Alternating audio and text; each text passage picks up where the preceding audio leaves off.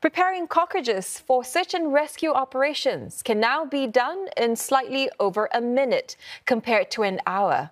Nanyang Technological University has developed the world's first automated system to get such cyborg insects ready for deployment. Now, this means more insects can be urgently sent out on such life-saving missions.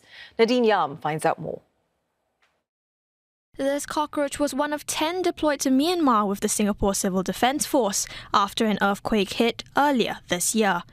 It helped to locate survivors under the rubble, where traditional machines would struggle with access and power cuts. Ideally, 500 insects should have been sent on the mission. For actual disaster happens, we need to deploy many cyborg insects to inspect large area to find human under the rubble. So we need to prepare the many cyborg insects shortly. And for that, manual implantation operation or preparation is not sufficient to have the massive amount of cyborg insect. Which is why Prof. Sato has invented the Cyborg Insect Factory. It automates the process of attaching these backpacks to the roaches, containing infrared sensors, wireless transmitters, and a micro camera.